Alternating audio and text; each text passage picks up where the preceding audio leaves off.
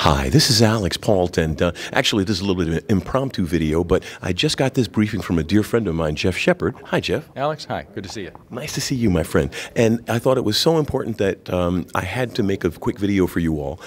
Jeff is with a company called Evercell, and they've come out with this incredibly interesting, I would almost call it revolutionary, energy harvesting device, but I'll let Jeff describe it. Go ahead and give us a little bit of a demonstration, Jeff. Be happy to, yes. Let me show you our demo unit here. It's operating, producing about 1/4 of a volt with no perceptible temperature differential from one side to the other. So this is a completely new way of harvesting thermal energy. It's just sitting there. It's just sitting there on the table. And what makes it work is that at the atomic scale at which this device is built, it's angstroms thick in terms of thickness, there is a temperature differential, but it's not perceptible to us.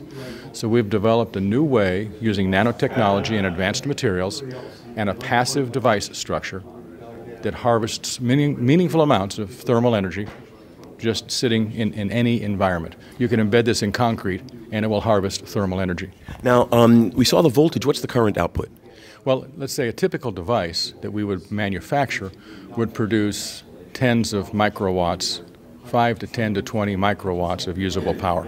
Well, and we're actually at a usable level, because I believe you pointed it out when we were talking about before the conversation. That's a pacemaker, a modern pacemaker. Yes, from what I know, the 10 microwatts will power a modern pacemaker, the next generation. Well, it'll definitely power an IoT sensor. Well, and that, of course, that was our initial target, was looking at IoT sensors, particularly in difficult environments. And this addresses that need. And it also is completely non-toxic. The materials in here are very simple, basic materials. There's no electroactive materials. There's nothing hazardous, as you would have in a battery. So this can actually replace batteries and eliminate the hazardous waste.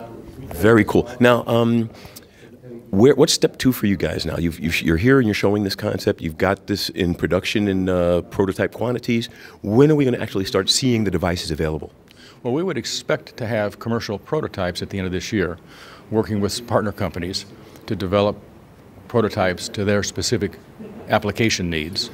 And then, because this can actually be manufactured in existing fabs, there's nothing particularly magic about it. It's a nanotechnology. It requires ALD or sputtering equipment to make. So we would expect our partner companies to start manufacturing these in high volume at the end of next year.